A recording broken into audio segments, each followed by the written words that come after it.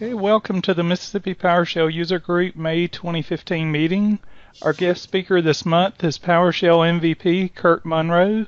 He'll be presenting a session on a peek inside the Poshaholics tool belt. And now I'll turn it over to Kirk.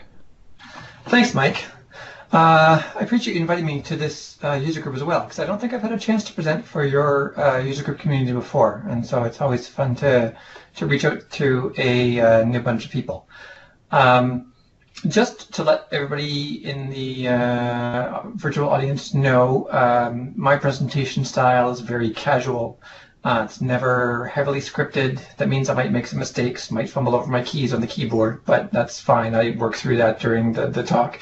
It also means that if you guys have any questions at any time, feel free to speak up and grab my attention and let me know, either in the chat, which I just opened, so hopefully that'll catch the corner of my eye, or if I don't happen to notice the chat, then maybe just ping Mike and see if you can interrupt me, and I'll be happy to deal with those questions as I go through. Also, because this is a PowerShell talk, which are my absolute favorite talks to give, I don't have a slide deck because slides are boring, and when I'm talking about PowerShell, it's typically because I'm showing off what I do and what I like about PowerShell, and so I'm not even going to bother with an intro slide. I just have here showing me, this is my GitHub page. This is where I work with all of my modules these days that are open source. There are some that I have internal that are not there yet, but all the ones that I'm going to be talking about today are there already. As well as in the PowerShell gallery, and I'll talk about how that's laid out for those modules and how you can get them and that sort of thing as I go along. I do speak quickly, so that's actually another reason why I tend to prefer less scripted demos, because it forces me to pause and think about what I want to say rather than rambling off something that I've memorized and doing an hour and a half presentation in 45 minutes, which I've actually done before. So my background, for you guys who haven't met me before, I've been working with computers for forever. My dad bought me a TRS-80. Well, he bought the family a TRS-80. I just like to say he bought it for me, but it was the family's back when I was a kid. And we were buying compute magazines at the time, and I was doing one-liners, and that were very, very powerful, which I find is fun and reminiscent of PowerShell makes me think of that, because the power of PowerShell one-liners, although I'm not doing anything goofy like I used to do or creating these little video games, but it's fun to go back. I enjoy working at the command line, and I enjoy working with interactive commands and scripts. And I eventually grew up and became a developer, and then worked for a bunch of different companies, and doing C++ development and C# development. And then I went to a presentation back when Exchange was in the Exchange 12 brand. That would have been Exchange 2012, I think. Is that right? Anyway, it's been a little while for Exchange for me. But back when there was Exchange, no, not 2012, it would have been before that. Exchange 2007, which I believe was called Exchange 12. That's right. I went to a conference on Microsoft campus, and I saw a demo of this thing called Monad, and it was really cool, and cool enough that I wanted to change my career over it. And so when I went back to the office, I knew we already had this product that we were working on inside of Quest called PowerGUI. And so I reached out to that team, and I started interacting with them, and got myself switched into that group, that product group, and I haven't looked back since. And I've been doing pretty much 100% PowerShell for the past 8 years, starting with that point. I've also worked on a bunch of other PowerShell products, worked for DevFarm on PowerWF, PowerSE. I'm not working on any PowerShell products in particular these days. I work for a company called Provence Technologies. We do asset management software plugged into System Center Service Manager, and I've been working with them for the past couple of years. I do automation inside, of course, Provence, but it's not like a PowerShell focused business like the other ones I have worked for in the past. So, enough about me. So let's get into the talk and what I want to talk about. So, in working with PowerShell, and I mean, I'm as much into PowerShell that I avoid the command. I avoid the GUI as much as I can, and I revert to doing things in the command line because I can get stuff done much faster. And it's actually interesting because I used to have a problem years ago when I was doing software development, because I used to be the protocol layer guy, and I used to work on MAPI, and I used to work on LDAP, and some other low-level protocols. And I used to have this problem where I would switch from one API to another API, and each time I switched that API, or maybe I grab a DLL that somebody else in the company had wrote, and I could adopt that and work with that. And each time I would make those switches, it would be a context switch, and I'd have to wrap my head around the mental model of the person who was writing those tools. And it's not very easy when you don't have any kind of a standardization or guidelines on how that should be done. There was no consistency. And so that's one of the things that really drew me to PowerShell, was the fact that it was really, really consistent, designed in the language from the ground up, and as a feature of the language, and with rules that you had to follow. And because that consistency and those rules were there, I could make intelligent guesses and be right, and I love that. And so now I find that I get frustrated with GUIs because GUIs aren't necessarily consistent, and I have to figure out the mental model of the person who is designing the GUI in terms of where they put the feature that I want to go and click on that little checkbox or do that activity with the GUI, and it's just not as efficient, and it's not as appealing to me. And so I revert to doing things from the command line whenever possible. So a lot of my days are spent in here, in PowerShell ISE, or in the native PowerShell console, which I often use just for the raw speed of being able to open it up very quickly and get that stuff faster. And so with that work, I end up creating a lot of modules along the way, and because I've been tied into the PowerShell community and worked myself into the PowerShell MVP status 8 years ago, I get in and I tinker, and I go down these little rabbit holes, and I wonder, what would happen if I wanted to change this, fix that, do this other thing? And so I do some interesting things that a lot of other people don't do, and that's the kind of stuff that I want to show you here today. So let's get started and show off some of those things. So I create this.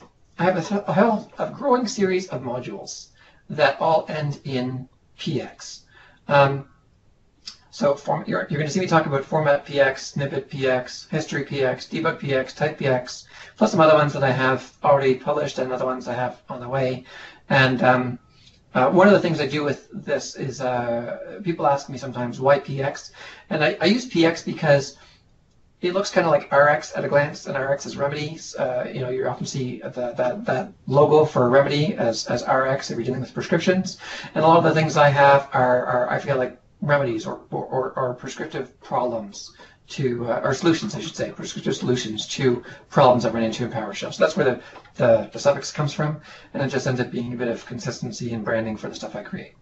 So one of the modules I want to talk about is format PX, and I'm just going to run through a couple commands here just so you can see where I started finding inspiration for this module.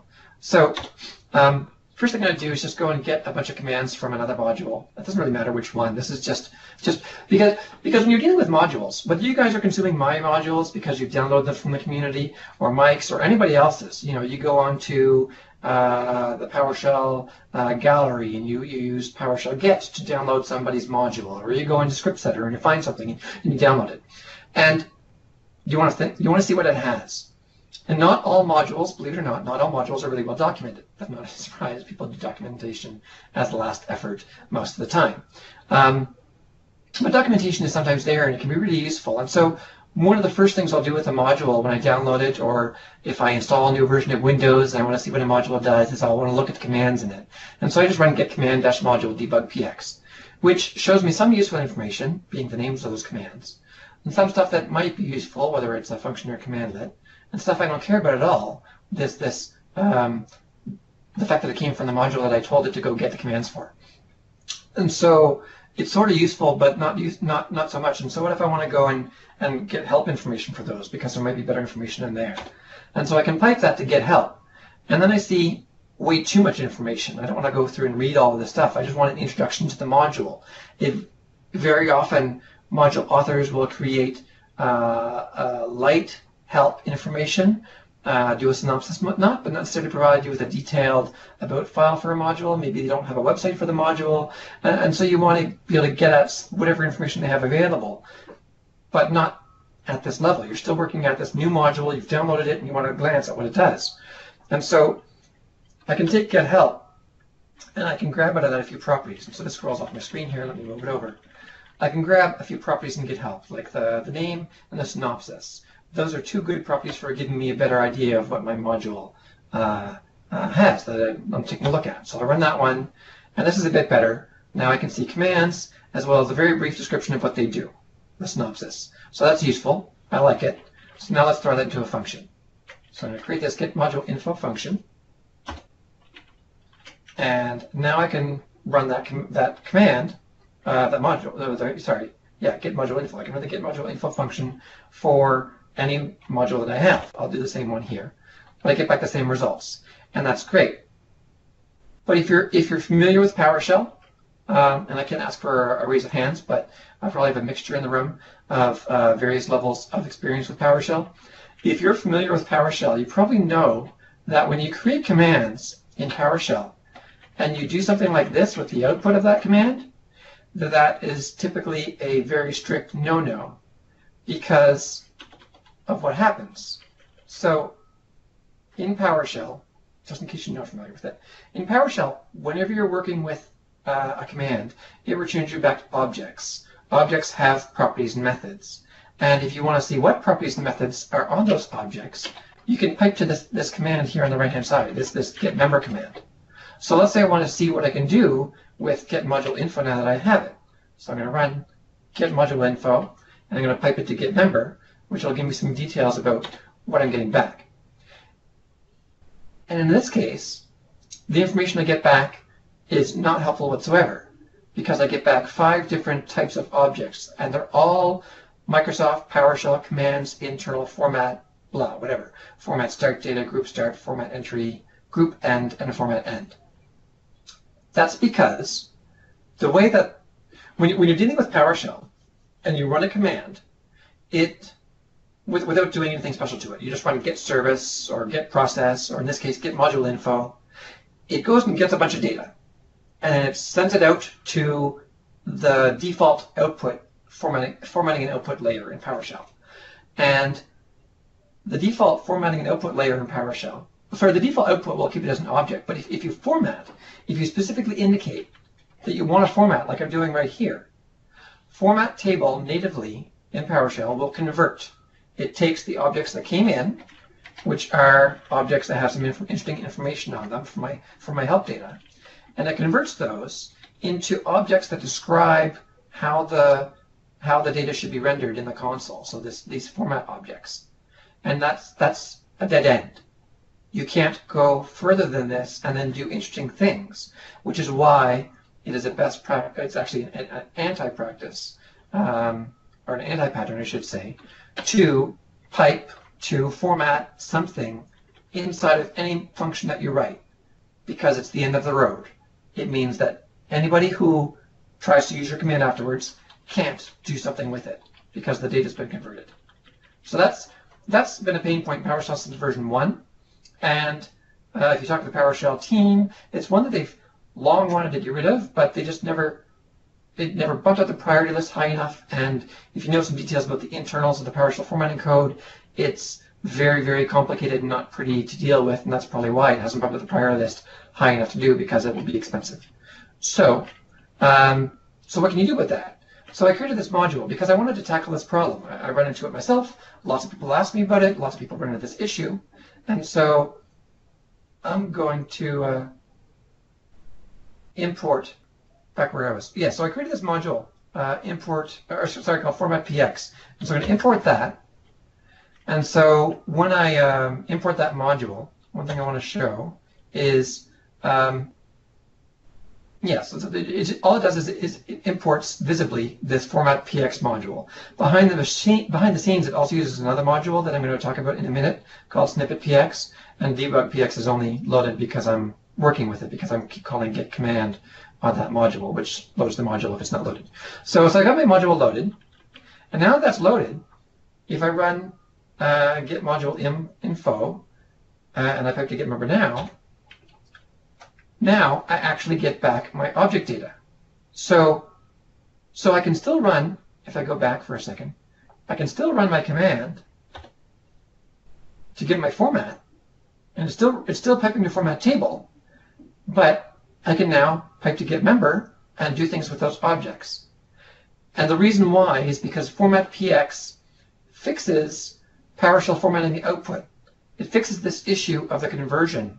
So instead of converting, what it does is it determines what format you want, and then it takes that format information and attaches it to those objects, and it lets those objects fall through.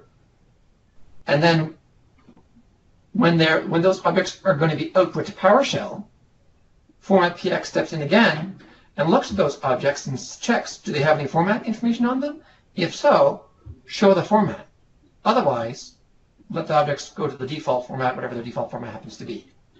So the way that works is I've got this, here, let me store the data first. So I'm going to do that get module info again, store it in a collection, and now I'm going to access this property called format data. So here you can see, actually I should do that with .value just so you can see what it looks like. There. So every object that you pipe to format something will come out the other side of the format command as the object itself, but it will have this hidden double underscore format data property attached to it. And it's hidden because I don't want it to interrupt normal flow and people to muck around with it. It's just format data. I'm just attaching this format information to the object itself. You don't need to worry about it. It's just a default format that the object is going to use. So I hide it, and then I use it internally in the output engine to actually show some formatting. So I've got the format container for the actual entire format, and then groups inside of that, and then entries inside of that. And so that's kind of how I'm doing the magic to fix this problem. But I want to point out one thing too, and that is if you're going to use this, there's a number of scenarios where it's highly useful. I mean, this is a great example. Here's a function where it goes and gets some data, and you want that data to look a certain way. And so what are your options? Normally in PowerShell, your options are maybe defining a PS default parameter set, which doesn't give you really nice formatting, but it gives you some formatting, or maybe using PS1 XML files, and those are incredibly complicated for what you actually want to do, because it's XML data used to define the default table format or list format, and just for formatting, they're very, very complicated, much more than I think that they should be. Or you can actually just pipe to format something and take a dependency on this format px module, and you're good to go. So that's the kind of why I wanted to create this thing, because I wanted to solve that problem of formatting. But one thing I want you to be aware of is that, I'm not going to go and do some ad hoc stuff here for a second just to show you. No, I can show you this way too. So when you pipe to format table or format list or format wide or format custom, and you have format px loaded and it adds this format data, that is transient. And the reason why it's transient, actually here's a great example. I'm going to create an error. Oops, 1 divided by 1 minus 1. So 1 divided by 0, that's what I'm running here, and it's going to create an error. So there's an error. Now I can go error 0, and I can see that error. And I can pipe that error to format table, and I can force it. And this, by default, you have to force it. This is another thing that that format px fixes. It makes it so you don't have to force formats. If you're telling it to format a certain way, it's going to give you the format in that way. So I can do format table or format list. But that defines what the default format is for that particular object. But then I can still go back to, that's only for when it falls into the pipeline. I can still go back to how errors are displayed by default in PowerShell. That's why it's transient, because I'm actually attaching data to objects, and if in this call up here to format list, I attached it in a way that it was permanent, then when I called error 0 down here, then that error would show up with format list as the default format. And so you need to make a decision when you're using this module and you want to figure out, or you need to make a decision, is this a persistent format that I want to hold on to for this particular set of data, or is it something that's just transient and I don't care about it?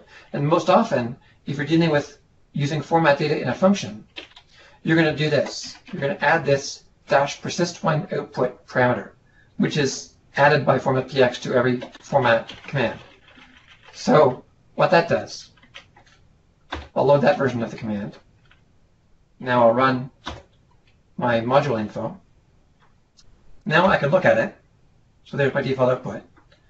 If I look at it again, I get the same default output because I persisted the format. The format is actually on the records that are stored in module info. If I then pipe that to format list, because I want to look at maybe a list format for the same thing, I can do that. So here's format list, a few properties, name, synopsis, and let's say I want to see description as well. So description is a little bit more complicated, but that doesn't matter. I just want to see some of those fields. So there I get those fields. That's great. But because I didn't do -persist when output here, it was just transient, like how we typically use format list. Then when I come here to the next line and I say module info, I still get the default. So by having this -persist when output parameter to make it be format information that will stick around. By the way, there is also an alias for that. I can do -sticky. That'll work as well. But anyway, so that by having that parameter, that allows me to make it so that I'm actually assigning a format that I want to be the default format for the instances of this data without mucking about. All this time, I'm working with help data, right?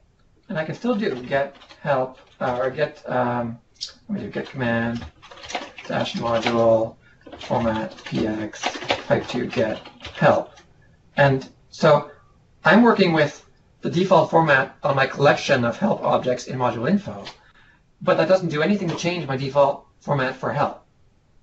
So it's a really nice scenario because it makes it so that PS1 XML files are still used to define the default help for an object type globally inside of PowerShell. But format commands can be used to define and assign a default format for a small collection of objects. And that's what I'm doing, if that makes any sense. Hopefully that makes sense. So, so yeah, you can really do a lot of things. Like here, I'm taking the same module info collection, and because format, I'm changing the entire format layer so that I'm appending format data to objects and then replacing it. Okay, thank you. I'm glad that makes sense.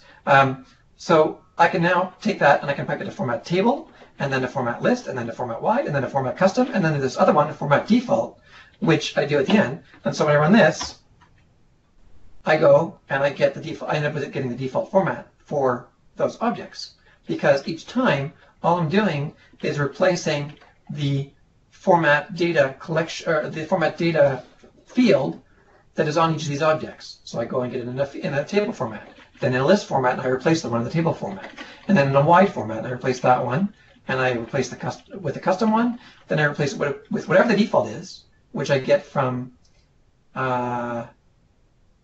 That's interesting.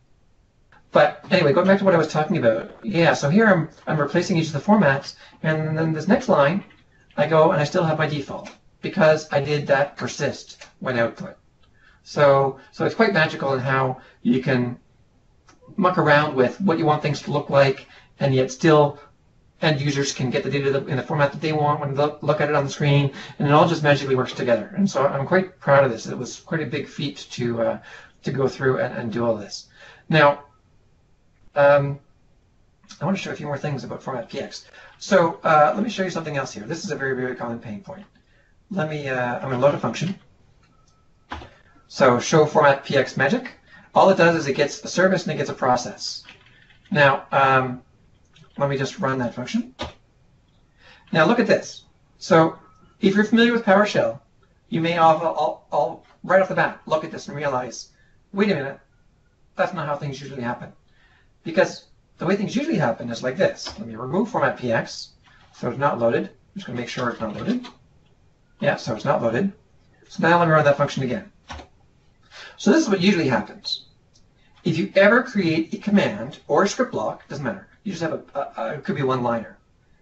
You have something that you invoke, and as part of that invocation, it returns multiple different object types.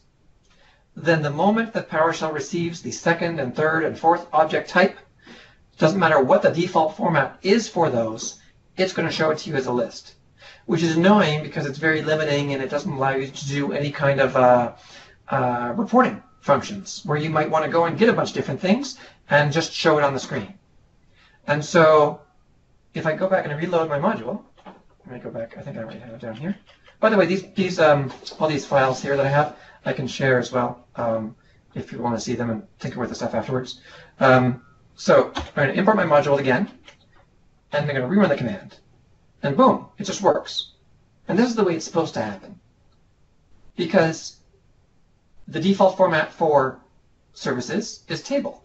The default format for processes is table. Each one of them have their own specific columns, and there's no reason why they shouldn't show one format as the default and another format as the default, instead of flipping to this format list nonsense when it says, oh, I got a different type and I don't know what to do, and it sort of just falls apart. And so that's another thing that the format PX module fixes, is this notion of default format. So that's a good overview of format PX. Please tinker with it if you are so inclined, and let me know what you think. I have a bunch of other things I'm working on because formatting and output in PowerShell in general has other problems that I haven't yet solved, and so there are some other things that I'm working on that I'll talk about later.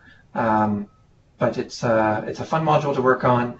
It's one of my favorites, and so if there's things that you see that, or maybe you have some ideas for stuff you'd like to see, let me know, because I'd like to spend some more time investing in this. One thing I should mention with respect to PowerShell version 5. Since PowerShell version 5 is now in the pipeline and it's in tech preview and a bunch of different versions of Windows that are out there, one of the things that that they solve in PowerShell version 5 is this problem. So get service, and I'm going to pipe that to format table, name and status. The name of the slide doesn't matter. A bunch of properties. And so there I go and I get all those properties. And actually, let me do a smaller view just so I can make my point better. Oops. Only get a few services. So here, see this great big gap in between here? That is just the default way PowerShell formatting works. I mean, if I go and I want to pipe that to another one, or that same command, and then another field, status. So now PowerShell has figured out what the width of my window is, and then divided that by 3 and created some columns and does some truncation, and it's just generally not that fun to look at. And so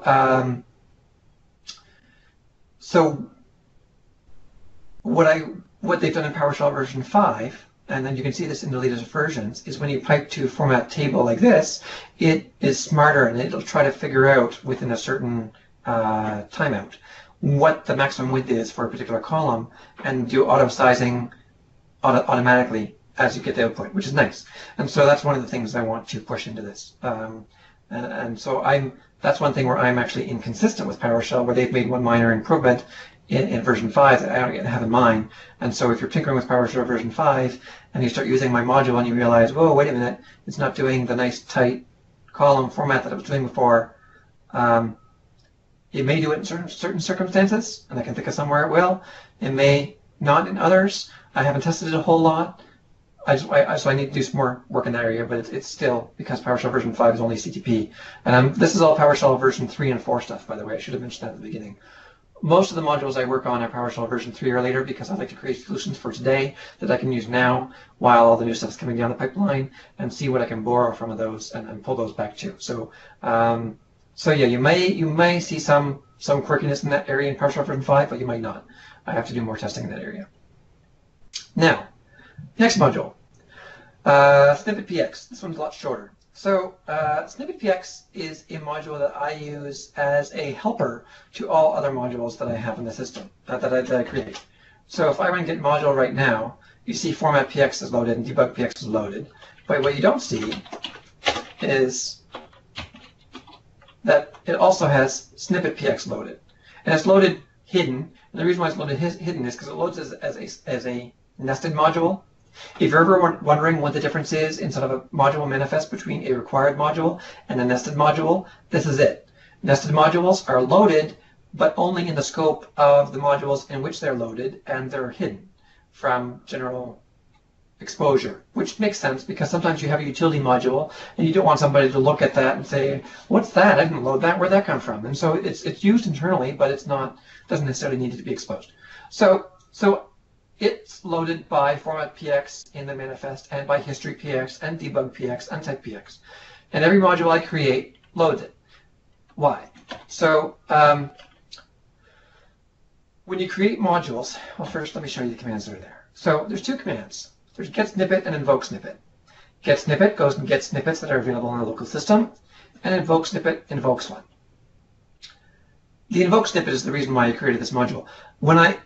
When you're creating scripts or modules, there are plenty of scenarios where you have a certain block of code that you repeat from one to another because you just do it as boilerplate or a certain thing that you do a certain way all the time. And that's code duplication. And then if you do that repetition across script files or across module manifests, or sorry, I should say across script modules, and then later on you want to go through and you realize, oh shoot, I should have done that differently. Then you've got to go and change all the places where you use that particular block of code that certain way. And that's annoying. And so one solution to that is to create a function.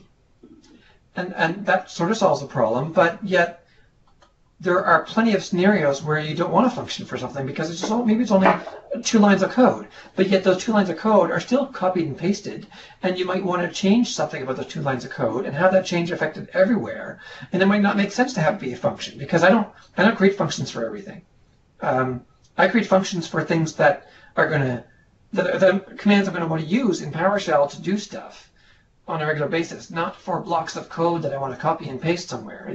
And there's cases where you can't even create a function to do something because when you create a function and then you run in that function has a child scope. And as soon as you introduce scope, then how variables work are different, and so it might just not work the same way. That's why I created snippet px, to allow me to have these small blocks of code that I can invoke in the here and now, wherever I call invoke snippet, it's going to run that block of code at that location, at that point in time, in that scope. And so in that scope, that's the key part that I really was trying to solve. And yet still being able to do it, still being able to do it in a discoverable way. I didn't have to go and create functions that had some internal hack to make them run locally, which technically I haven't figured out how to do, and I'd like to, but I haven't figured out how to do to make them run in the local scope reliably across all versions of PowerShell. So this allows me to do that. That allows me to run these little bits. So what are snippets? Snippets are just PS1 files. Let me go to my file system here for a second and browse into my modules. So inside of, I've got some in snippet px. Let me go in there. Inside of, scroll down a bit. Okay. Inside of snippet px, there is this folder called snippets. Inside of that folder, there's a bunch of PS1 files. By the way, I apologize for the size of this. I know it's smaller compared with the rest of my screen, but I'm not going to change my window size right now. But these are just a bunch of PS1 files. And if you open up one of these guys, let's go, for example, module.initialize. If I open that up, actually that one I'll open up over here. Oh, but I can't because it's elevated probably, so let me open it this way. And modules. Scroll down. Snippet px. And so this right here, this is a example of a snippet. I use comment-based help, just like you would use for functions. And they can have parameters. And so in this case, I have a parameter. And yeah, I do like snippets. There's quite a lot of updates to that module, and I use them all over the place. Sorry, that was just responding to a comment in the chat room. Somebody's noticing from my version history I like snippets. And so this particular snippet is a snippet that I invoke at the top of every module I write, because it does a couple of things that are just really, really useful. It clears the PS default parameter values because, and only in the module scope, because if you don't do that, user configuration can muck with how your module works. And so, as a best practice, inside of a module, at the top of your PSM1 file, you should do this. So this does that. It sets the strict mode. And by default, I go to latest. There are the only case where I will not go to latest is if I'm dealing with a module that uses WMI, because WMI has some quirks with latest strict mode that causes it to generate some errors. But just in general, all the current modules I'm working on that are not using WMI, I set the strict mode to version latest. And the reason why I use strict mode is because it makes PowerShell watch my back. It makes it so that PowerShell will point out when I forget to, when I try to use a variable or a property on a variable that's not initialized, versus just silently saying, oh, there's nothing there, so I'll return nothing. And that's important because if you don't do that in your script or in your module, and then somebody goes and loads your code into your PowerShell logic into another environment, so they import your module, and they have to be using strict mode, it can cause your module to function differently and to spit out errors that you didn't detect because you didn't run it with strict mode. So it's not a best practice. So this is about just certain things that you want to do all the time, right? So I set the strict mode. I set export module member to explicit mode. So this, by running this command by itself, means that anything that I want exported, I have to later on call export module member with that particular command name to export it. And I do that so there's no surprises. So I don't export stuff by default because I don't want surprises. I want to know that the stuff I export, I did it on purpose. And then I also go and I define a couple of variables that I use in my module. Because I hate typing out in modules execution context.session_state.module to refer to the module. So I set this variable, PS module equals that. And also, if I want to know what the root folder is for the module I'm working on, well, then I set that variable too. PS module root is equal to the module.module base. So that gives me just context references if I'm dealing with file system stuff and referencing a folder on my file system, or to load something, or if I want to set up how a module closes, I need to call.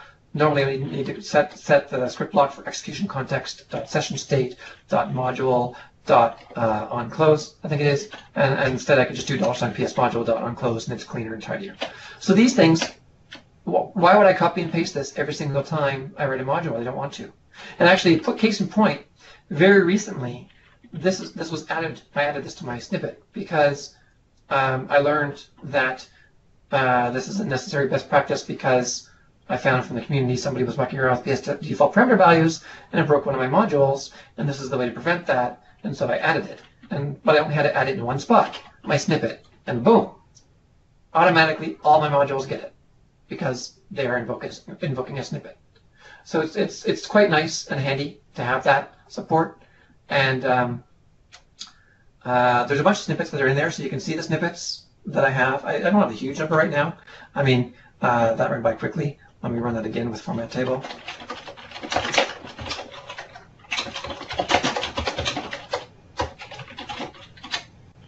So yeah, so right now there's like a dozen snippets in there. That clears your variables on invocation of a new script. Yeah, that's right.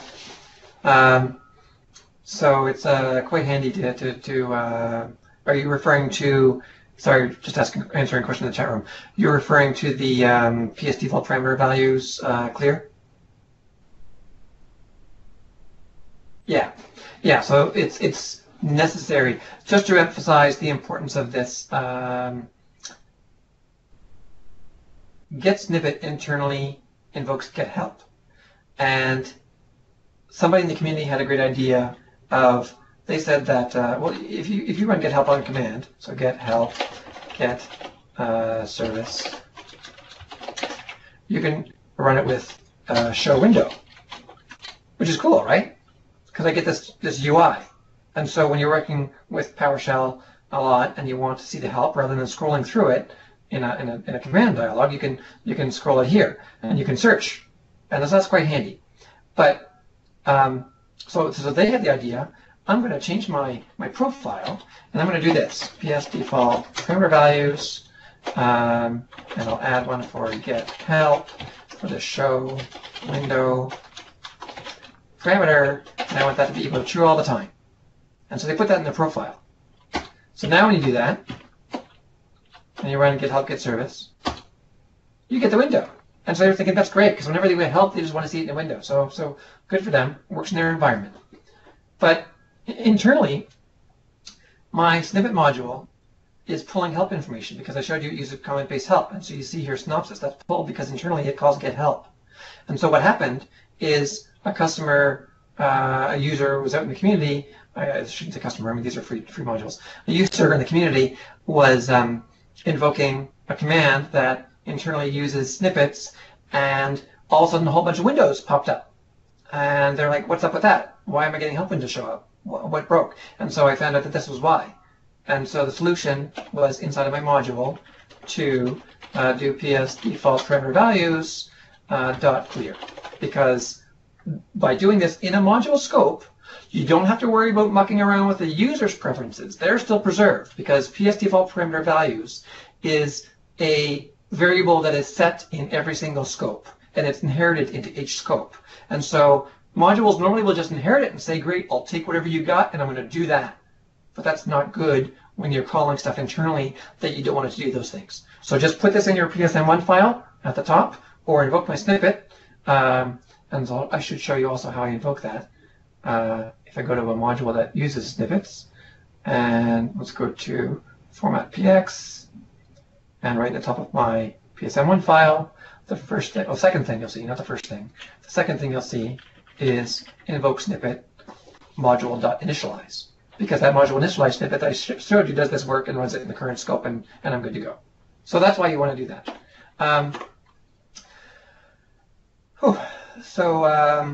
Yeah, lots of information, but I think this is quite useful, and since I've adopted this stuff, I wouldn't turn back, because I just find this is too valuable for the work I do. It saves me so much time. So invoke snippet allows you to kind of centralize that code without making it into a function. And I should mention, when anyone gets snippet, the way it works, if you want to create your own snippets, get snippet will look at modules on your system that are discoverable via PS module path, the environment variable, and it'll check, do those have a snippet subfolder? If so, it'll get the PS1 files that are in those, and those will be available. So you can write snippets for your own modules that maybe cover certain use cases that are just common use cases where people want to do stuff. Or maybe you want to write snippets for your modules that you're using internally. You can do that. And the snippet px module will just pick them up, and they'll be available. And these names, module.initialize and proxy function.begin and whatnot, are all based on the name of the PS1 file where I found the snippet. And so it'll go and just use that as the name, go inside and pull out some command or comment-based help, so you can get help information so that they're discoverable, and so you can read about them, and then they just work. And so you'll see inside the modules, I mean, this is a good example. So I invoke snippet here to invoke module.initialize, and then, actually, sorry, I'll show you a better example. Because format px, it uses a binary module, so the commands are internal. But if I go and open up another module, like DOPX, which is DigitalOcean, PowerShell DigitalOcean, by the way, is a cloud service for doing virtual machine management, much like Azure and Amazon. And so I've got a PowerShell module for managing their service. It needs a little bit of an update since they went and pushed out the RTM of their REST API, but it still works pretty well for the most part. And so you see inside of here, invoke snippet module initialize, invoke snippet script file import, because I follow the same layout for all of my modules, where I will put anything that is an internal command inside of a PS1 file that's in the helpers subfolder. Anything that is an exported command goes into a PS1 file inside of the functions folder.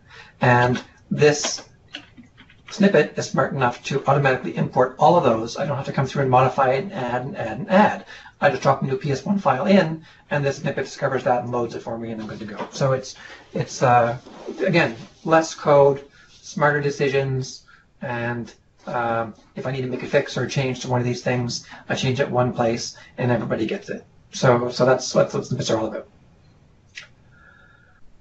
Now, next one. Let me jump back. Oh yeah, the last thing I was going to do, just show you this. So just here's an example of a snippet in action, right? So I can assign a variable to Mississippi PowerShell user group, and then I can invoke a snippet, string.expand, and the string I'm going to expand, this is showing you how you can run a snippet with parameters. So my parameters are a hash table, because I can't do dash parameters on a snippet because it's not a function. So if you use param inside of a snippet, then you're going to use a hash table to pass through, essentially almost like splatting, the parameters that are actually going to go into the snippet to make it do its work. And so here I'll run this snippet, and it goes and replaces that audience. Notice this is a single quoted string, so that didn't get replaced by PowerShell. The snippet itself does that using this expansion logic to go through and replace the variable with the value. And there's a number of cases where I find that was useful. And so that's just an example of a simple snippet invocation showing you how you use it with parameters. Next up, history PX. So history is interesting. So let me just show you what history looks like by default. So you run history, and you see you get a list of everything that you ran so far. And by default, you get ID, and you get the command line that you ran. It's useful if you want to go back and you want to rerun something, because here I can then go and say, well, I want to rerun, let's say I want to rerun this command, line 35, get service, format table, display name. Or actually, let's go back further. Here's this one that's longer. Module info page of format list property, and then it's got a whole bunch of stuff, and I don't even get to see the whole thing. And so I can't just go back and copy and paste it, but I can see it's history number 23. So I can just go invoke history-id 23, and I rerun that. So you can rerun commands that you ran before, but I want to get back to my history view here. And so that's useful, but there's a lot more information there. And one of the things I should do, let me just show you this. So I'll update my script here on the fly. So there's some more data in behind history.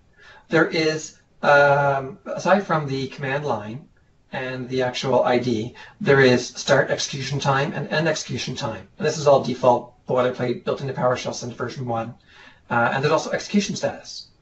And so this is useful. And so if I do history, by the way, H is short for get history, it's the alias. And I pipe that to format table star, then I can see more information. So I don't get to see all of my command line, but I can see my execution status. Did the command actually run to completion or not? And I can see start and end execution time. And so that's useful because, well, if I have start and end execution time, that means I can see duration, right? I can figure out how long did the command take to run. But I have to then do that calculation or modify the data or whatever. And so I started looking, that's kind of where history PX started. I looked at that and I thought, well, I want the duration in there by default, so let's add that. And then I started looking at more things in a group. And so let me show you what history PX looks like. So I'm going to import history PX. And now I'm going to just run a few errors, or run a few commands and generate a few errors here. What these do is not really important. I'm just going to go get a bunch of services. Then I'll create an error because this service does not exist. I'll invoke a command that does not exist. Get the current process. Get a bunch of processes. You'll see how many Chrome windows I have open. It's shameful. I keep a lot of Chrome windows open. And then I'm going to do 1 divided by 0 and get an error. So I'll just run this block. So you see some errors show up, a bunch of output, and then some errors again. And so that's you're typically working with PowerShell on a regular basis. You get some data sometimes things don't work. So now let's take a look at the history, because I loaded history PX earlier. So in this case, and I'm going to actually go full screen on this one for a second. What do I want to do? There. So now look at this output instead. So I still have ID and command line, but I also have duration. So if I'm running commands and I'm working on scripts and performance is important, I can quickly see, oh, it ran faster before. Oh, no, look, it's faster now. And so as I'm running it and doing iterations and testing, I can quickly see, am I doing the right thing because I want to improve performance or not? And it tells me, did the command succeed or not, success or fail? And this is a more accurate rating for success than completed. Completed just means the command completed. Doesn't mean it ran properly or not. And so this tells me, did the command actually run successfully? Did it have any errors? If so, how many? And what was output by the command? That's the default output. So if you look at this last command that I ran, where did I import my module? Oh, wait a minute, I did that in the wrong order. 1 second. So I import my module. Oh, I know why. Because I hit F8 and I ran individual command. So you see hit command here 54, get service, W star, dot, dot, dot. It ran that as one block. I want to break that up. So let me just back up here. I'm going to run this again. So I got my history module loaded. So get my services that start with W. Find one that doesn't exist. Run a command that's not on my system. Get the current process. Go and get my Chrome processes. And now divide by 0. And now get history shows me a lot more useful information. So look at the bottom part of this window. Let me go full screen again. So here I see each individual command, success or not, so false, true, how many errors, if there were errors that showed up, and also if it got data, what data it had. So let me go a little deeper into this and show you, well actually one more thing first. I'm going to add one more command to this list. So here I ran the same command. See command line 61, 1 divided by 0, right? 1 divided by 1 minus 1. It creates an error. And now this time I ran it again inside of try catch. And this is a note about terminating errors, and I'll talk about that a little bit more on debug PX. So there, I just ran that same command, generated a terminating error. And now look at get history output. See that exclamation mark right here? So that was added because history now knows that it ran into a terminating error, meaning the script stopped dead. If after this command on the same line of code I had other stuff here, doesn't matter what it is, then I ran this, and notice that whatever did not show up in the output because that is a single command that was run. It generated a terminating error, and so I get one error. If I get terminating, I'm only ever going to get one, because terminating is terminating. It stops at the first one it finds. And so this is two things are useful about this. One, it shows you when you ran a command if you actually get a full view of all the errors that the command generated, or did you run into something that was terminating or not, just by showing this bang symbol. And two, it highlights a very interesting caveat about PowerShell, and that is when you run a PowerShell command, if you don't wrap that command inside of try catch, and that command is going to generate a terminating error, it won't terminate. It'll actually generate a non-terminating error instead. So it's a weird behavior, call it a gotcha or quirk or whatever you want to call it, about PowerShell, where terminating errors are not terminating unless they're wrapped in try catch. Why is it important to know that? Because if you create a script, let's say you create this script and in somebody else's environment, that script encounters an error. You're going to get different behaviors based on that error, based on the user's environment, depending on how they invoked it. If they invoke it with try catch, inside of a try catch block, then a terminating error in your script will be treated as terminating. If not, then a terminating error won't be terminating, in which case the script will continue to run, and it might do things you don't want it to do. So, as a best practice, I try catch everything. Absolutely everything. At the top level. You don't have to do every single script block, but at the top level. I'm going to talk about that more with debug PX, or maybe I won't since we're talking about it now, but let me go back into this format PX module. So, I say a try catch. Trap is another way to do try catch. So even inside of a PSM1 file, here's a PSM1 file, a script module. If I try to import, and this is something that just really bugs me, if I try to import a script module and the PSM1 file generates an error, and I don't use trap or try catch around the entire contents of the script module, then that error will show up and the module will load in whatever state it happens to be in, but it might be totally broken and unfunctional. It might do things you don't want it to do. But the module itself in the PSM1 file generates an error that would be terminating if it's in try catch. So wouldn't you want it to be a terminating error in that case? If so, and that's my philosophy, I want terminating errors to be terminating every time. And the only way you get that is by using trap at the top. And so I use trap here. This was Joel Bennett's J. Cole, another PowerShell MVP, his suggestion, instead of try catching, because if I try catch this, then it means I do try, and then around this whole thing, right? So that I could have done this, and this is how I had done it first. That, and then I come down and select, and then tab indent, and so and then catch, right? And because I tab indent my blocks, throw, and so I could do that. But in a module, in a script module, tab indenting the entire thing is kind of ugly, and not necessarily what you it's just not as elegant. And so instead of doing that, excuse me, I just do this at the very top, which gives me the exact same effect. And so make sure, if you're concerned with this, which I think you should be, that you use trap so that terminating errors are terminating, or that you wrap everything in try catch. So go back to where I was. So that's all I did here. And when you catch, you're going to rethrow it. So it's not like you're doing something with it. And so it's kind of annoying that you need to do this, but it's how PowerShell works. And so I say just do it, because it just makes sense.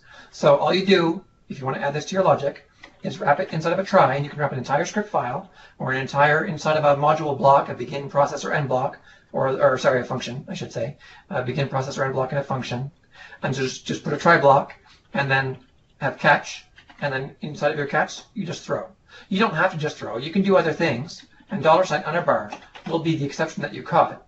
So you can do $underbar.message, and then add some text to it if you want to, or different things. But as a general rule, I don't. I just do try, catch, throw. And since I'm on that topic, I got to go one more level deeper in the details of how I throw. If I go to, let me pick a command, debug px functions. So here's a command. Here's how I do it. So here's my function and the function body. And in this case, it doesn't have a begin, process, or end block. So there's my try, what the function does. Here's catch. And here I'm not doing throw. Here I'm doing different. And so when commandlet binding is available, which it is if you're using when it is if you're using advanced functions, and you define commandlet binding or advanced parameters, then instead of throw here, you should do ps commandlet.throw terminating error and pass it in the exception. And the reason why you should do that is because of a difference in how PowerShell shows the output. If you just do throw, then PowerShell is going to show you that there was an error on line 65 inside of this function, and the line that was run was throw. But that's not useful to an end user. An end user may have called enable breakpoint command, right? I mean, look at this. If I go back here and I do get service, does not exist. What does it tell me? It doesn't tell me something internal about the get service command where the throw line was. It tells me what? Get service failed. There's my command name. What was the error? Colon. Here's the error message. I like that format. And users like that format. It makes it easier. The way you get that format with your error is this. PS command throw terminating error and passing $underbar. That will make it so that if this does get an error, then the user is going to see in red text enable breakpoint command colon and then whatever the error text was, followed by the actual line that they invoked that caused that error. Not internal stuff that's inside of your function or script, which they shouldn't have to care about. Useful for you, not so much for them. So that's an important distinction. Anyway, small aside. Let me go back to, yeah, that's good. Close that now. I'm going to go back to where I was. So, history. So yeah, so I got a bunch of history, and I can get the errors that are output, and I can go back and get some of that data that I had before, right? So I can look at the history, getting back to where I was, and you see here, line 54, it got a bunch of services starting with W, and so I can now go and say history ID, where is it? 54 and dot output. And is that right? Let me scroll up. Yep. And run that. And there's my collection I got. So it's actually storing things that come back from my commands. Oh, that must be when I did more than just get, yeah, I did get service plus other stuff. So that stores more output. So anyway, if I go back to this one here that's just using get service W star or get process ID PID, that's a good example because it's nice and small. So let's do the same thing for 59. So there's that output from line 59. So it's actually caching and storing these things. And so that's really useful because you can go back and recall stuff. So if you run a command that goes across the network and gets a bunch of data, and you forgot to store that in a variable, and you think, oh shoot, I gotta go run that whole command again. Well, no, it stores it for you to a certain maximum, and that's configurable. And so I'll just change the order of these since I'm talking about this in this order. Yeah, so I've got 2 commands inside of history px that allow you to, 4 commands. There's get and set. So get capture output configuration and get extended history configuration. So the one I'm talking about right now is this one. So here you can see the maximum entry count is 200, and the maximum item count per entry is 1,000. And so that means it's going to hold a maximum of 200,000 objects in its history.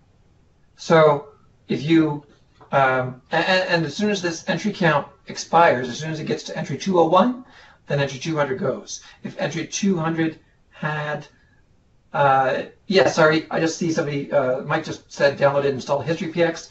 Looks like it also requires snippet px. All of my modules require snippet px. So if you want to download one, download a snippet px as well. Otherwise, you're going to try to load it, and it's going to say, I can't find snippet px. You need that as a prerequisite.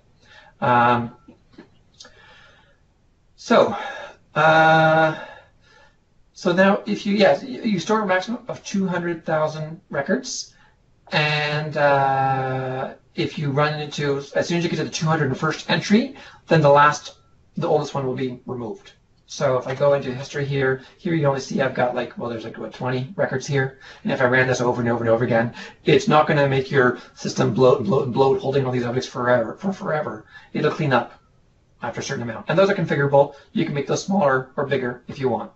I had a suggestion, and this would be decent feedback from the community. Lee Holmes suggested that instead of doing 200,000, instead of doing, a table like I'm doing right now, where I have maximum entries 200, maximum item count 1,000, he said I might just want to have it store whatever you get back to a maximum of a certain count. So let's say I make this be one field, 200,000. If that's an option that would appeal to you, I could change that. I don't know that it's going to matter that much, but maybe if you're getting back a lot of data, I typically don't deal with pulling back 1,000+ records at a time on a regular basis, so it hasn't been an issue for me so much. So just think about that and let me know what you think about the feedback on that one. Another thing in history px that it does. So it's storing stuff, right? Because I showed you it's caching it and storing it. So if I run get service, there I got all my services. But oh shoot, I ran that across the network, it was really slow, took a long time, and I forgot to store it. It adds this $underbar variable. So there's that $underbar is like a magic virtual assistant. It's like having somebody watching over your shoulder taking notes as you're going along, right? So this goes and stores the last command. But it's smart about it. So let's say I'm doing things interactively, and this is based on my use cases. If your use cases are different and you have some ideas of how this could change, feel free to let me know. Based on my use cases, if I'm working with something and I get back the results, and then I want to do something, I want to pipe that to something, I want to call some command based on that. That's typically how I work. I'll run a command, do something with it. I'll run a command, do something with the data. This, let's say I want to look at the names of those services. There's all my names. Unless I want to look at a specific name. I have a specific name. But at the same time, it didn't change my collection. So it's trying to be smart. It's trying to say, well, you're dealing with properties of a collection that you already have in memory, and I'm already holding on to the collection for you. So I'm not going to go and replace that collection with the value of those properties, because that would be dumb. Then your collection's gone, and then you have to go rerun the command to go get that again. So instead, I'm going to hold on to the collection, let you go and do some work with it, but I'll hold on to it. And maybe while you're doing that, you might want to go and look up some help information. So I'm going to go and get some help. Oh, and look, it still remembers that I set that setting earlier, so it pops up my help information, so I can go and read about the command. But then that It's just help information. And even if I didn't have that, so even if I did ps default parameter values.clear, right? And so I do get help and it shows it in my console, in which case it's actually object data going back to the console. And my assistant says, well, no, that's help information. It's good for you, but I'm not going to hold on to it because I've got data you want. And so it tries to be smart about things like that. Let's say you want to pipe to get member, right? You want to see what something can do. So there, I can see what it does, but I don't want get member information stored. I want my collection. And so it's those use cases that I tried to solve with this, try to make it so that it's kind of just somebody that watches over my shoulder. If I forget to do a variable assignment, and then this guy's doing it for me, and so I can kind of rely on it. I don't have the exact list off the top of my head of which commands and which type of objects I ignore, but I know a few of them. For example, I ignore get help, I ignore results of get member, I ignore history, right? I mean, if I go and do history, I'm pretty sure. Oh, no, I'm not actually, sorry. That's a case where I'm not. If you run history, then I'm not ignoring it. Maybe I should. So that's one right now I'm thinking I'm on the fence on. Maybe I shouldn't have my virtual assistant store my history because I can pull that up anytime. So that's something I could change. So this is a little bit experimental. People generally like it from what I've heard so far. If you have feedback, if there's certain object types you think don't make sense for this to go and update, this history one to me is questionable, then let me know and I'll see what I can do. Oh, and this comment down here about the manual demo, I showed you that earlier. That was just me doing things like history ID 74 dot output. And so just going back and getting some of those histories. I just didn't know what my IDs would be, so I couldn't put them in there. So that's where I'm at with History PX right now. I already talked a little bit about this, sort of. So debug PX. Debugging is interesting. There's a bunch of things you need to think about, like the try-catch. I talked about that. That's really important. So make sure you're paying attention to that. Now, let me show you a few things here that you can do in PowerShell. So I'm going to do this. I created this file a while ago. I'm just trying to find my notes.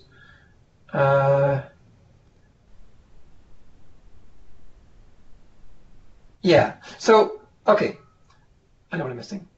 If I go, let's say I want to hit a breakpoint, right? So I can put a breakpoint on this file, and so actually I'm just going to do this in a brand new file because I don't want to have everything else in this file run. So let me just do a new window and save that, and oops, save that. Let's call it /test. This one. That's fine. So so I got this file, and I want to debug it. And if you guys know about the debugger inside of ISE, it's really useful, and you should use it because it's just very handy, right? So I can run this file, stops on a breakpoint. I can hit F10 to step over that line, and so now I'm on the next line. It shows you my current line, and I can see what my current value of S is. So I can come here and do interactive work while I'm running my script. Very useful, and that's just breakpointing in PowerShell how it works. And so then it would have stopped that service if it didn't have the what if command. So that's handy. But then there's a bunch of things that doesn't do. For example, compare that to native PowerShell. Now this is small. And so let's say I want to debug this. So the same command, right? So I've got my command, get content, test.ps1. So there's my command, and I want to debug that. But I'm using native PowerShell, not ISE. Maybe I prefer using Sublime as my script editor and native PowerShell or ConEmu or some other host, because performance is fast on those, and a lot of people like to do that.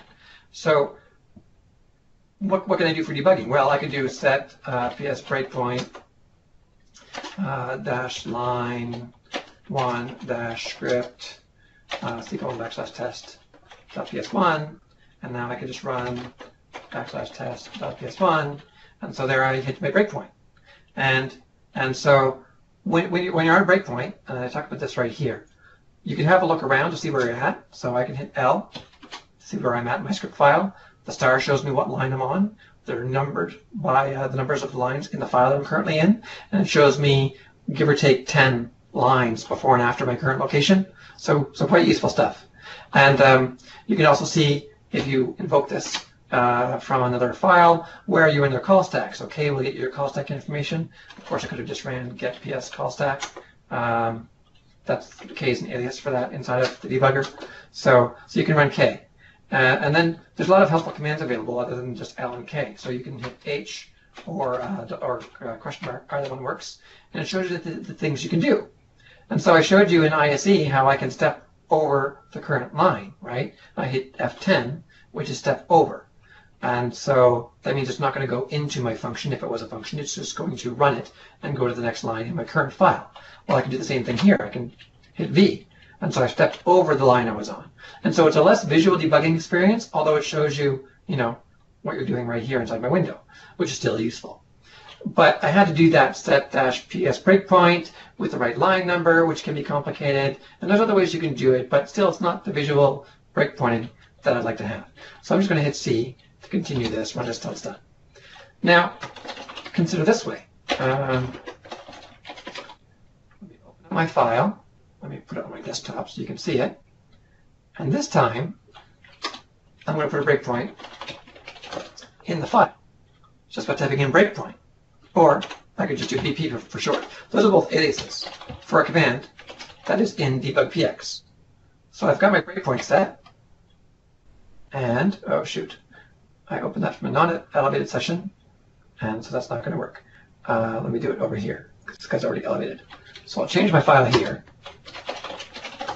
This is an example where, let's say I'm using Sublime or some other editor, Notepad++, or just Notepad or whatever. I'm doing some quick modifications, and I want to set a breakpoint in a file where I don't have a breakpoint, and so I don't have this nice visual cue or whatever, and I don't have ISE handy, or I just don't use it because it can be slow sometimes.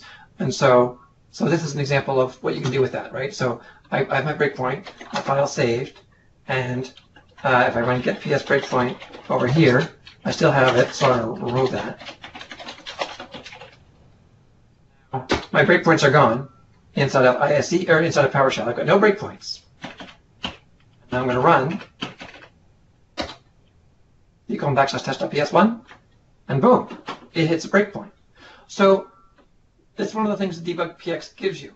It gives you visual breakpoints by giving you a breakpoint command or a BP command. And why is that useful? Well, a bunch of reasons. It's useful because sometimes you're debugging something and you're working with it day to day, and you want to have a breakpoint and then come back the next day after a reboot or after you close files down, and your breakpoint still be there. This allows you to do that. If I close ISE and I open up ISE another day, my breakpoints are gone, but this will preserve it. So that's one. Two, again, dealing with Notepad++ or Sublime text editor, or name your favorite editor under the sun that's nice and fast and snappy and maybe even has syntax highlighting and maybe even has IntelliSense, but doesn't have a debugger. Well, this gives you some debugging because you can just type stuff in and then run it and you get debugging. So I find this quite handy for those reasons. Three, another reason. If I'm an ISE and I put a breakpoint on this line, it puts a breakpoint on the entire line. So number 3 here, I got a breakpoint, and it's going to stop at the very first that line. And then I don't get the breakpoints in the middle, maybe where I wanted to in my pipeline. And I can come over here and I can hit breakpoint there instead, and see, it gives me the same thing, right? So, but I can do this, which is kind of snazzy. I'm going to change my command here. Get service W star, so all my W services, and I'm going to pipe that to stop service what if, right? So if I run this now, let me hit continue to finish the execution of what I had, and now I'll rerun that command. I already saved it. My breakpoint's gone. Now look, it would remove all those windows, or it would stop all those Windows services, right? And maybe I want to break somewhere in the middle of the pipeline. Maybe I want to break when $_service .name is equal to the Windows Update service. So this, now I'm going to run this. It went and did all those Windows services up to that point, and then boom, it stops in the middle of a pipeline when a certain condition happens. So that's really, really useful because sometimes you have pipelining and you just need to figure out what's going on right in the middle, but you don't want to do step forever because that's really painful and slow. So this gives you that conditional, I'm going to break on the spot when I want to break. And so now that I've broken here, if I look at the learn bar, there's my Windows Update service. So that's really useful for the pipelining thing. Thanks for the feedback. I really find this one's quite handy. And maybe something really obscure. Maybe I've got a script that there's just some weird error that happens once in a while. And I could articulate that error in terms of like a script block, you know, some value or some property is equal to something else. But I wish I could catch that in the debugger, but it's intermittent and it just doesn't work. And so I can put in a conditional breakpoint for this thing that's weird that just never happens. And I can add in a message that says,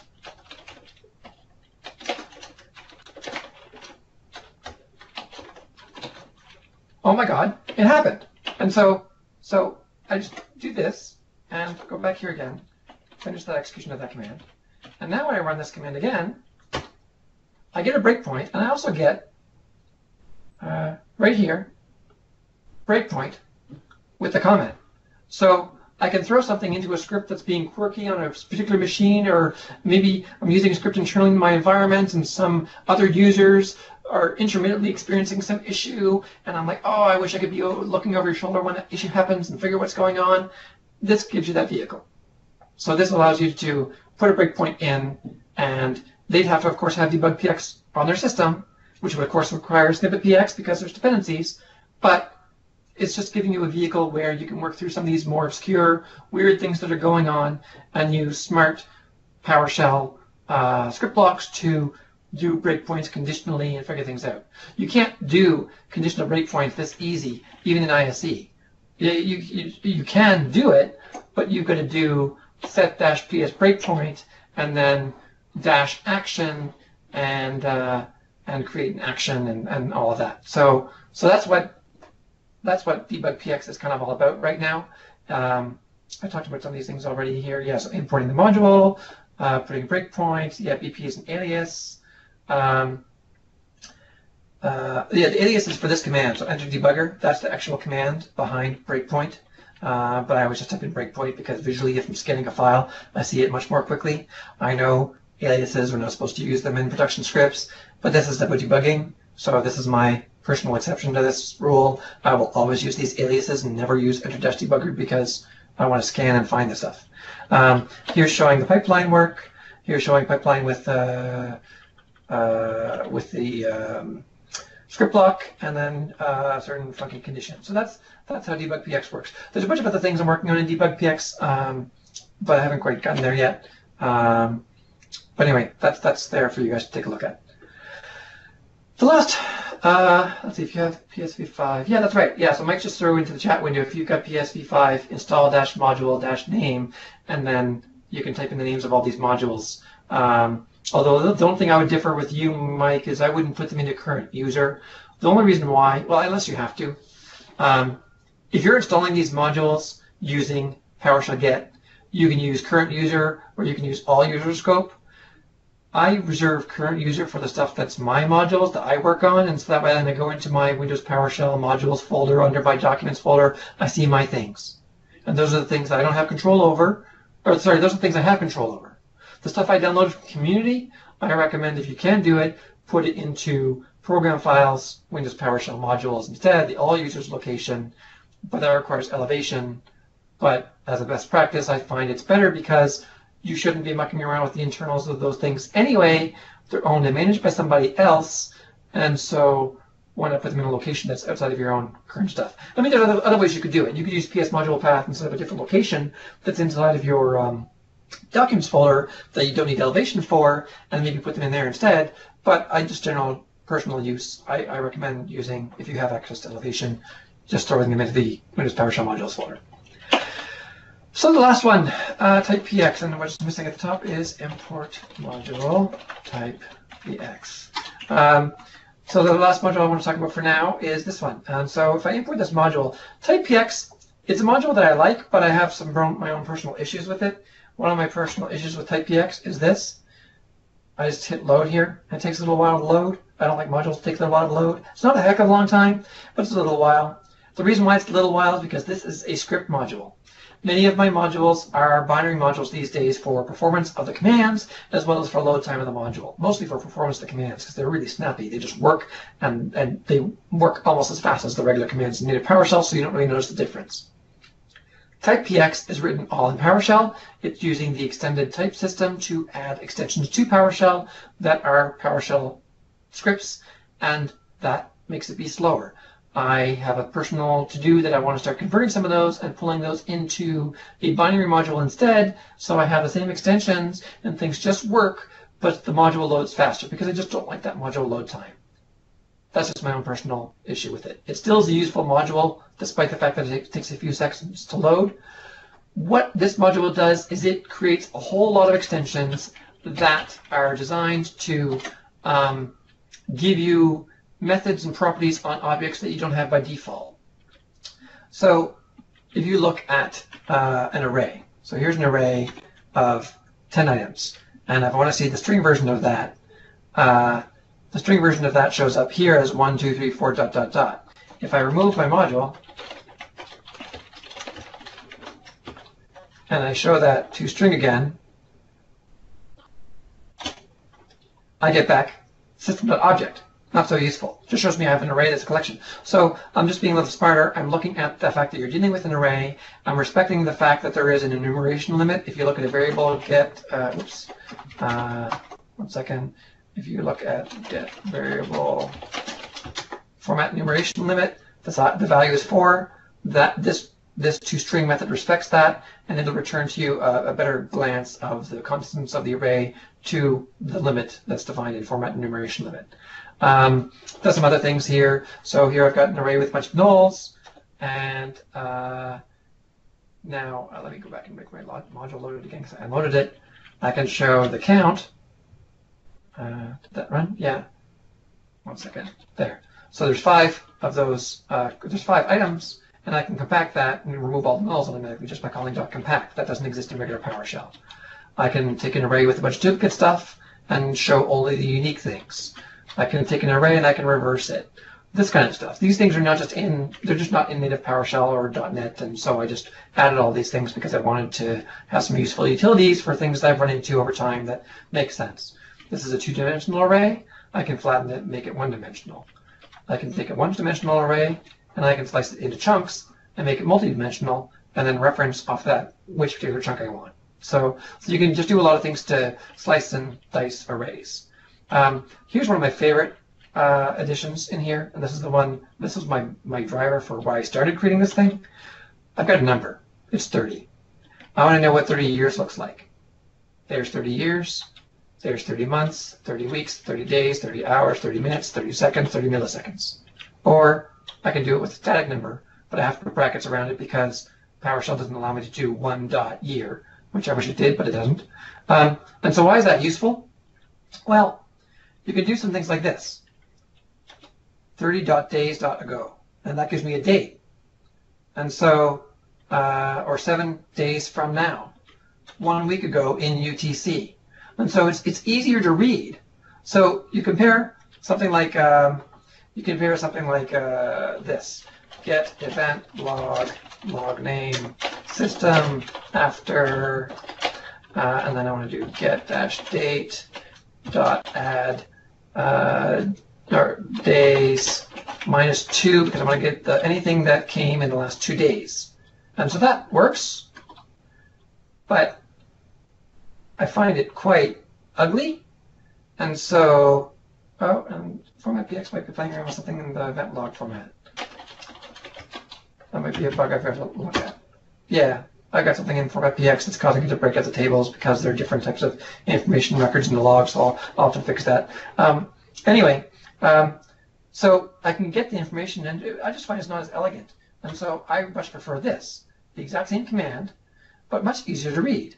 So get event log name system after 2.days.ago. It just makes more sense to have that kind of access to this information. Similarly, sometimes you might want to do things a whole bunch of times. So I'm going to run here x equals 10, and I'll say hello 10 times. And if I'm using PowerShell version 4, I don't need the brackets, or 5. I don't need the brackets around the curly brace because they are smart enough to realize that when you have one parameter that takes a script block, that you can just pass the script block directly like that. But PowerShell version 3 requires the brackets, and this is version 3 or later. So that's useful and handy. A bunch of things with collections. I'll just leave some of these things for you guys to go through. Like if you're going to do matching of any value in a particular collection, how many times you've run into that, right? You have a collection of objects, and you want to know if that collection contains any of a certain number of things. And you have to do some for each, and it's ugly, and so this kind of hides all that. So you just match any, like any, contains any, available on collections. If you want to calculate sum, you can just do .sum. And so that's useful for something like, oh, you can pass it a property too, right? So here, I can get all my properties and calculate the sum of my working set just by running this command. So that shows you how much memory my processes are using. Adding an item to a hash table as a collection, that's tricky because the first time you add the item, you want to add it as an array of a single value, and then after that you want to add it to the array. And so this just allows you to do that by calling .add array item. It just figures the rest of that magic out for you and make sure it's an array. If you're adding an array item, if it's not an array already, it'll add it and make it be an array. And then once you do that, it'll add it to that existing collection. So that's handy. But just the normal add is just going to add it as if it's a static value for that particular entry in the hash table. You guys probably have seen this. Let's say I do $x equals GSP K star, $x dot for each, and I can then go $bar dot name, or I can do for each quote name. If you haven't seen this, this is very handy. This is something that was added with PowerShell version 4, for each, as an invocable method. It's a bit magical. You can't discover it.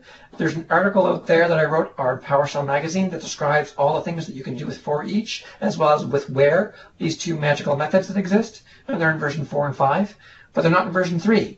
But lots of people use version 3. And version 3 is still my personal baseline for stuff that I write.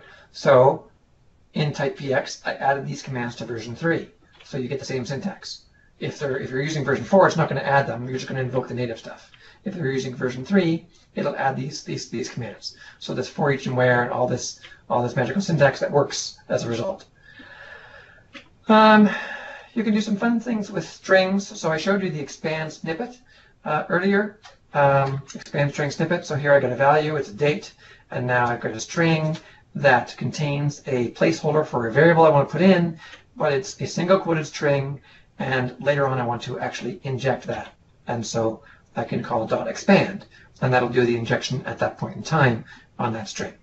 So that's handy. And in behind the scenes, that's actually invoking the snippet. Comparing values against a collection. Yeah, so I've got a string hello, and I want to match any of a particular thing against that collection. This lets me do that. I can get the MD5 hash of a string.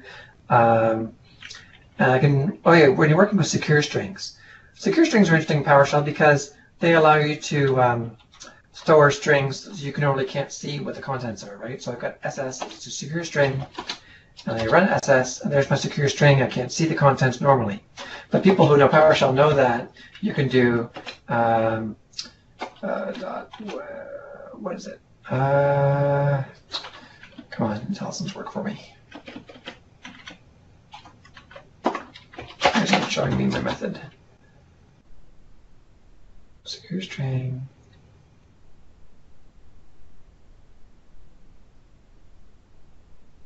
I'm drawing a blank on the command I need to use to find the contents. Anyway, there's a way you can find contents off of the secure string, and this is again one of the reasons why there's cases where you need to. You store a password, and then you want to invoke some command, and that command takes a password, but it takes a password in clear text because it's an old API, and so it doesn't take a secure string. But internally, it's still best practice to store it as a secure string. What if you want to, oh, I know what I was trying to get at before. I'll show that in a second. So I can do .peek, and that shows me my string. So that's quite handy. So if I'm working with credential, right? Cred equals get credential, and my username, and my super secret password. So So I enter my password.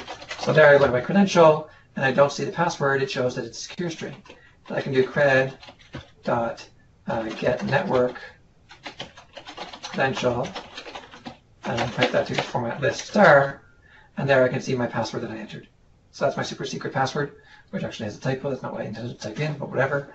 Well, I can also do cred dot password dot peek, and I can look at it that way.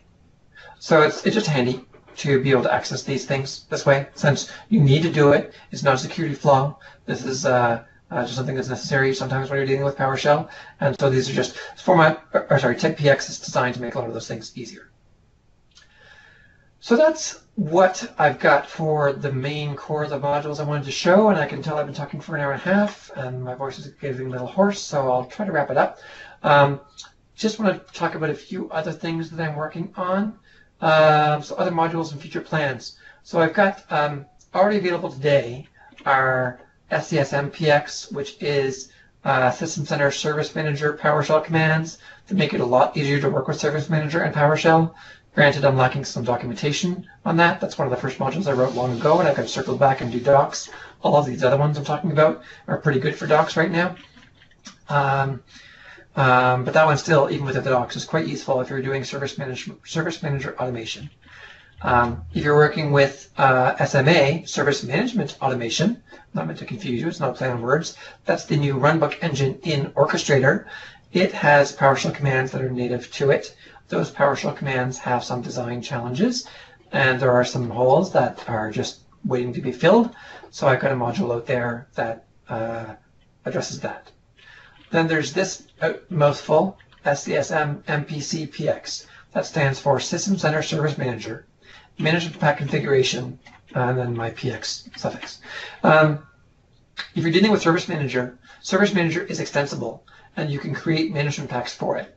However, if you're going to create management packs for it, that means that you're going to involve using Visual Studio and or the SCSM authoring tool. You're going to deal with creating XAML and XAML and C# files and XML documents and compiling things, and then creating your XML for your management pack, converting it to a .mp file when you add the appropriate signed bits to it, and then convert that into a bundle, MPB file, and all of that's a heck of a lot of dev work that is very prone to human errors. And so I have this module that is designed to give you a vehicle to create PowerShell, to create management packs for Service Manager whose core intent is basically just to do some workflow work under the covers, just to run some automation script, which is a heck of a lot of use cases. A lot of people want to extend Service Manager just by having it run something on a schedule.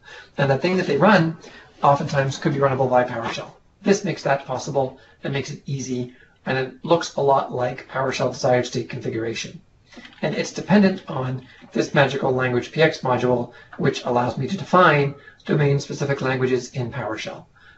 Those are quite more complicated than what I've demonstrated today. At least how they work is complicated, but actually defining a management pack is easy. And so you can take a look at these. These two are not available yet. I don't think I have language PX yet on PowerShell Gallery, but they are on GitHub. All of these four are on GitHub.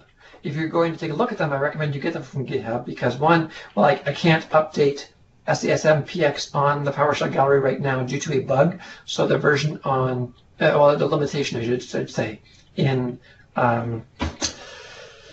a limitation in the software that's used behind the scenes to store them in the gallery, and that limitation is being fixed. And once that's fixed, then I will update the gallery with my latest version of SCSM PX. But if you want the latest one in the meantime, go to GitHub. So those, I would recommend going to GitHub for any of these four to get the latest versions. The last two to three are in experimental state right now. Still fun and useful if you're working with Service Manager. Demo PX is one that I haven't even published yet. It's just on my radar. You might have seen Start Demo Script. I'm basically creating a module on top of that that just gives me some more advanced demo capabilities so that I can create YouTube videos of my PowerShell modules to show people these things more easily. and in a more automated fashion, because it's just time consuming to do so. So that's something I'm working on. And if you look at, if I switch to my modules folder, by the way, PS drives are awesome. I've got projects, I've got modules, I've got PowerShell, I've got a bunch of different folders. I recommend using PS drives to set up where things are in your system, because it just makes life so much easier. So I go to my personal modules folder, and I will do GCI star PX. And here you'll see a lot of different things that I've got more than what I've shown you here. I'm working on something to do with prompts. I've got a profiler. This is actually interesting. Does some command profiling that give you rich, detailed information about the runtime of a particular function, script, command, so that you can figure out where performance hits are. And I'm doing some stuff with Linux and Cygwin to basically, I want to bring package management to Cygwin inside of PowerShell that leverages PowerShell Get and makes it so you can get and manage Cygwin packages that way. So that's something I'm working on. I was tinkering around with some Git stuff, because all of my stuff I use source control because it's the best practice and you should. And so I've got some stuff I've been tinkering around with in Git, and I mean to wrap that up in a module, but I haven't gotten there yet. And yeah, so that's kind of a high-level view of things I'm working on. Oh, and this one. This is an important one. PS Script Analyzer is a module in PowerShell version 5 that is used to analyze your own modules and your scripts, and to look for common errors using global variables, using aliases instead of full command names, not using command parameters, named parameters properly. These kinds of things. Also more severe errors than that, and also lighter errors than that. So there's three categories. There's errors, there's information, and there's warnings. And that is used, it's referred to in the developer community as a lynch tool, and it just goes and finds things that you might have missed. And so there is a discussion about that being a front man to posting content in the PowerShell gallery. So it'll be run through this analyzer before it's allowed to be posted. And so that'll, if it finds anything that it considers to be serious enough, it'll say, well, you got to go fix this first. So it's important, but it's PowerShell version 5 only, which is annoying. But the PowerShell team, much of Microsoft, is really embracing the open source world, and I love them for it. I'm very happy they're doing this. And so PS Script Analyzer is on GitHub. So last week, I think it was last weekend, or no, before the tail end of last week. Anyway, I forked PS Script Analyzer on GitHub. I added code to it, made it work for PowerShell version 3, and I've got a version that runs on PowerShell version 3 that I build on GitHub. So that just brings it down level. They didn't have that planned. They didn't have that in their tool. I think it's important. The world works on PowerShell versions 3 and 4, sometimes even 2. I'm not going that far myself. 2's dead to me, but whatever. This gives you PS Script Analyzer on PowerShell version 3. I haven't actually bundled up the module and published it yet, because I'm working with the PS Script Analyzer team on how can we do that so that there is one module rather than 2, because I don't really want 2. That's harder to maintain. Which one do you have? How do you upgrade? You don't want a version 5 version and a version 3 version. You just want one that works for both. I recently came up with an idea of how to do that. I just haven't implemented that piece yet. But if you want a version of PS Script Analyzer that works in the meantime, ping me. Let me know. You can reach me on, by the way, I should have showed this stuff earlier too. My Twitter handle is @Poshaholic, POSHOHOLIC. My emails are poshaholic@gmail.com. I also have @hotmail.com, but I check that one less frequently. So if you contact me one of these two ways, then and say, hey, could you send me your version of PS Script Analyzer that works with a version 3? I'd like to play with it. I'll be happy to do that. I've got it running on my local system. I'm just starting to go through my own modules with it, and it's a good tool, and you don't have to wait for version 5, and so you should start using it, because it's, again, why not leverage these watchdogs, these tools that make your job easier? So that's something that I want to get to the point where it's published and just available through the gallery, but I just need to go through and finish the work I started when I forked the code and started building it. Whew. So that's it. Ton of information, hour and 40 minutes. I know it ran long. Hopefully it was useful for those of you who dropped off of the call because of the hiccup. I apologize for that. There's a recording. If you have questions, I always tell people, they don't often take me up on it, but I always tell people when I do demos, if you have questions and you want to reach out to me, there's my email address. Feel free to use it. I've built up some great relationships with some people over the years, the people who actually have contacted me with questions, problems. It's helpful to me. You might think I'm busy and you're interrupting me. It's helpful to me to get questions about this stuff because it gives me feedback that then helps me put that back into the product and into these tools and give back again. And so it's a cycle that's important. So please don't hesitate. Reach out to me via Twitter or via email. Let me know how these things work for you. If you run into bugs, there are for sure going to be some. I've tested a ton of use cases, but as you saw here, for example, Format PX right now, when I run it against get event log output, does some weird injection of multiple tables that I'll have to go fix. So this is all an iterative process to make PowerShell better, and I'm happy to do the work, and I'm happier if others can contribute and help and offer feedback and take it going forward. So that's it. That was a great presentation, Kirk. I really enjoyed that, and I've got those 5 modules, the main 5, installed now, so I'm definitely going to be using them. Yeah, I agree. Very good presentation. Thank you.